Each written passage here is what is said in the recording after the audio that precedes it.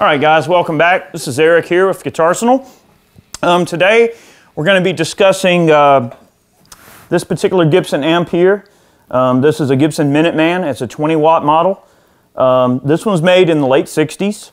And the reason I'm making this video is to kind of show you that a lot of people get into vintage gear and they want to buy like a vintage amp or a vintage pedal or vintage guitar. And sometimes a lot of amps, and especially amps, seem to be like out of the price range of a lot of average people. And you know, you look at a similar Fender to this particular Gibson here, and Fender amps are obviously a lot more sought after, and they're also a lot more expensive. I picked this particular amp up for 250 bucks. So you can find vintage amps, you can get a good deal on them, you can find decent deals. They are out there, and I just thought that I would showcase this particular amplifier. This is one that's kind of a tool in the collection. I mean, I have other amps, like, I mean, there's a 71 Marshall over there, there's a Mesa Boogie Mark V, there's a 120 watt Koch back there. I mean, I've got a Fender Champ over there, Fender, you know, bass breaker, a couple of small combo amps, closed back, you know, head style amps that use like 150 watt heads, or, you know, 50 watt head, 100 watt head, that sort of thing. This is nice because it's a vintage piece, but without having to spend a ton of money. These amps as a whole were not really all that successful, and I was running an overdrive right there in the intro to play, kind of butcher some REM for you there. But these amps, they don't really break up. They're very, very, very clean no matter how loud you crank them. They have headroom for days. So this is a type of amp that wasn't really successful. You know, a lot of people wanted an amp that you could, you know, crank a small wattage amp and at lower volumes get that kind of like breakup. But here, I'll just demonstrate. No effects, no nothing. Okay. This is just straight amp, and I'm using a 52 Telecaster Custom Shop Fender here. All right, I'm gonna crank it up, and you hear how it sounds completely cranked. Now, if headroom's what you want, which, by the way, it's not volume, it's loudness. We are jumping the inputs, okay? That way we're using both volume controls in the normal and the reverb section. This amplifier is 20 watts, uses, I believe, 6V6 valves, okay? You've got a normal input with the high and low gain, loudness, treble, bass. On the reverb section, you've got loudness, treble, bass, reverb, and then you have a tremolo. Now, one of the reasons I scored this amp so cheap is the tremolo doesn't work on it, but it's not really much of an amp review, is it, if you can't hear the tremolo? But that's not really what it's meant to be. It's not intended really to be an amp review. This is more of a, hey, this is a kind of deal you can score. If you're looking for a vintage amp and you just kind of want that old school vintage sound and you don't want to spend a ton of money, the deals are out there, and I just want to kind of make this video for that purpose, to let people know they're out there. All right, so this is the amplifier completely cranked. Okay, this is as loud as it will go.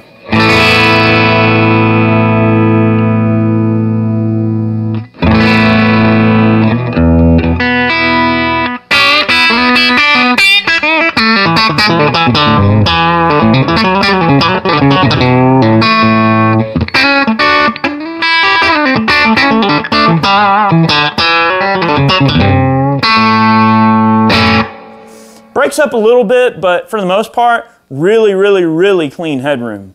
Let's switch to the neck pickup and just see what kind of sounds we can get. And it's just straight in the amp, no effects, no nothing.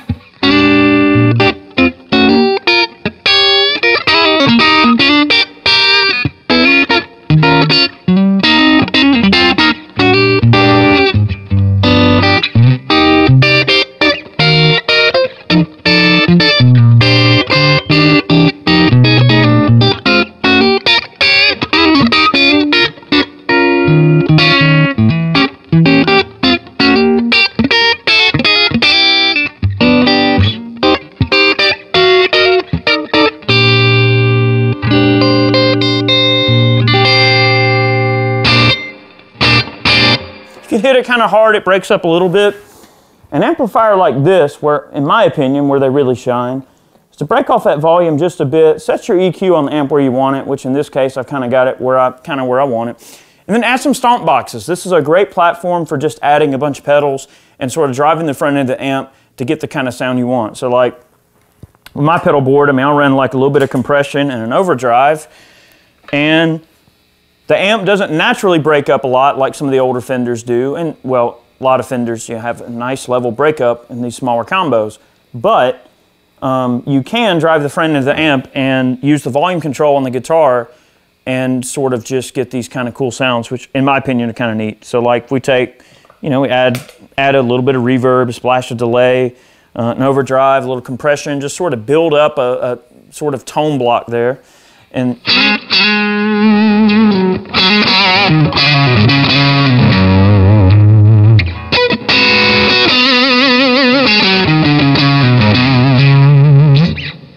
okay, not bad.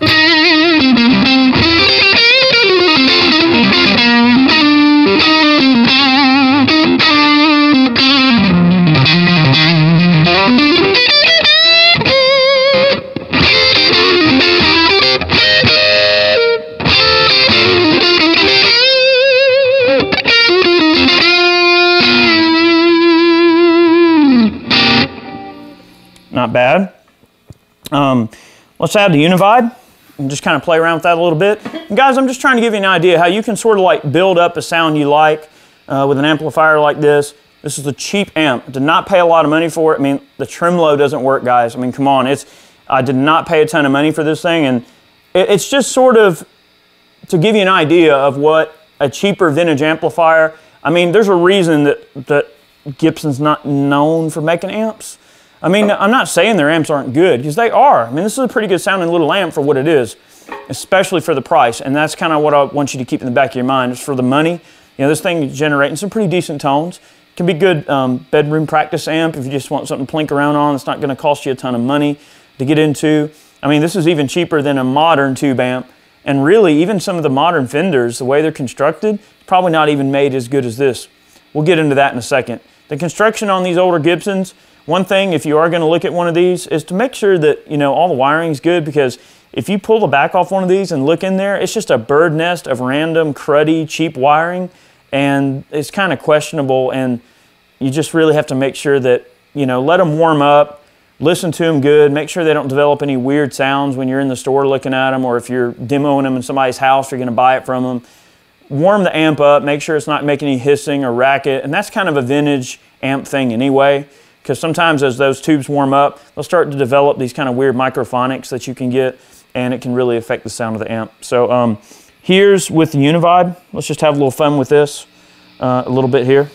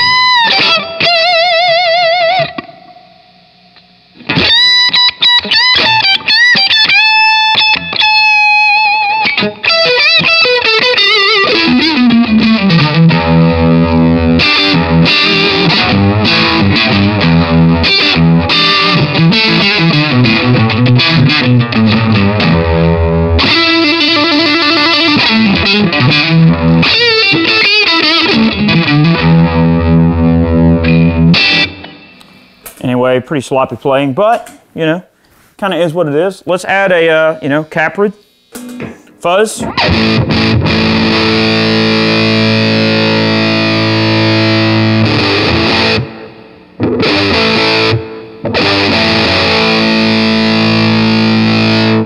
And look, for an inexpensive amp that you can take out to a gig and beat up on, it doesn't really matter, especially if you're looking for that kind of old school, kind of warm and fuzzy sound when you're pushing stomp boxes into the front end of it. It's a great platform for that. And see, the thing is, yeah, the tremolo doesn't work, but if you don't use the tremolo, well, mine doesn't work. Let me specify. I mean, if you find one of these amps, chances are yours probably works, but mine doesn't.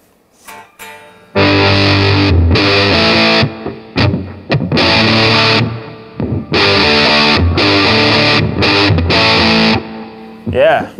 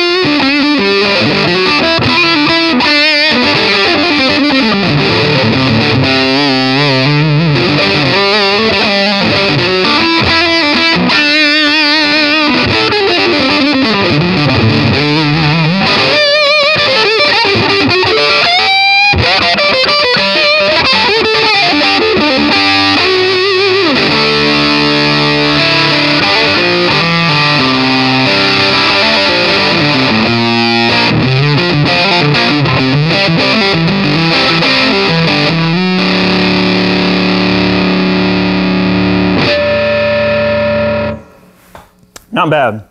That's with a little bit of distortion, you know, just running the caprid fuzz, univibe, you know, a few odds and ends through it.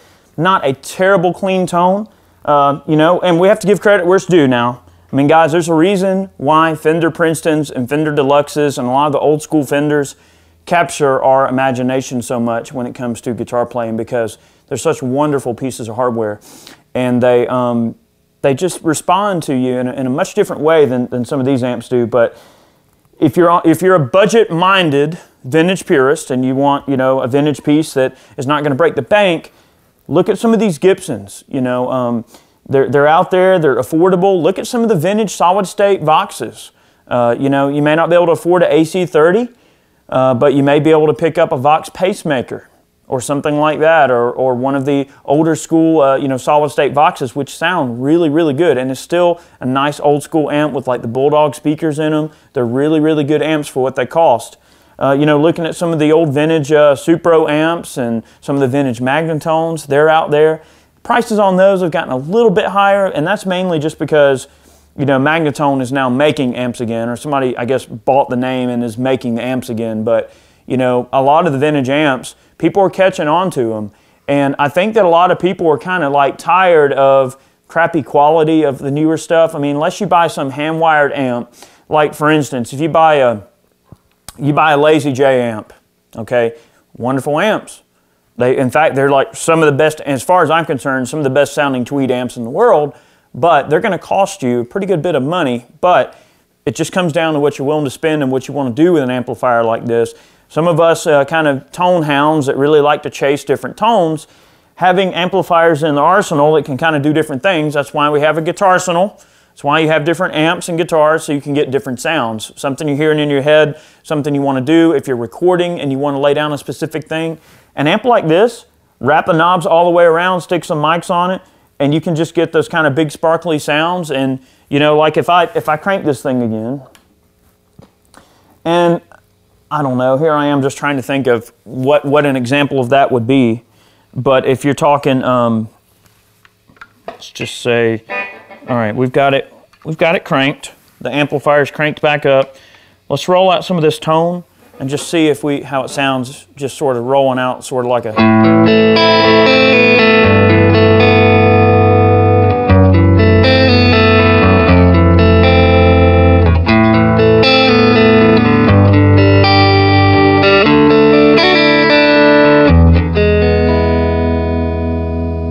out of tune, but you get the point. Let me tune that. All that bending's got me all wiry here. Intermission. Yeah, that E, I think I hit it and bent it a little bit sharp earlier. All right. Let's try that again, but maybe with the bridge pickup. See if we can get a little bit of sparkle out of it.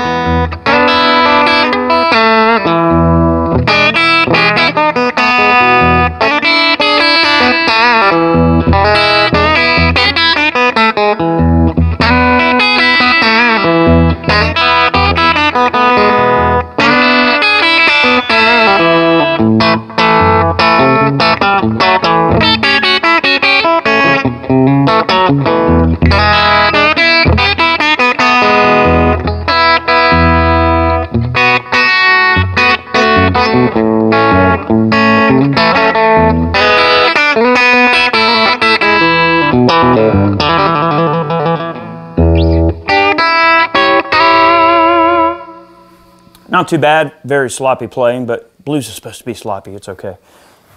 Anyway, I mean, that just kind of gives you somewhat of an idea. I mean, it's not up to par of a Fender, in my opinion, but it's also like a fifth of the price, if not cheaper than a Fender in that regard. So anyway, guys, not to drag on, but that's just to give you an idea of what the little amp's all about. We've got the amp cranked, the maximum volume.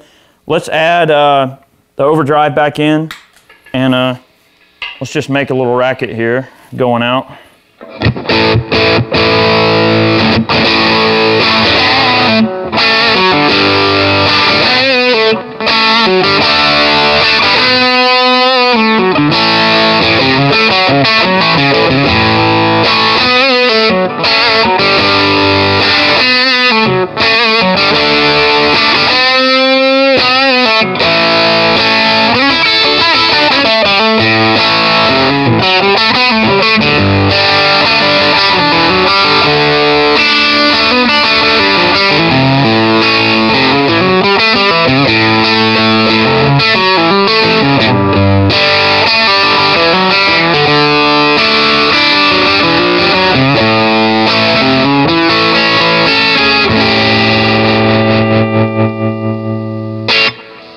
Not terrible. Guys, thanks for watching. We'll catch you next time.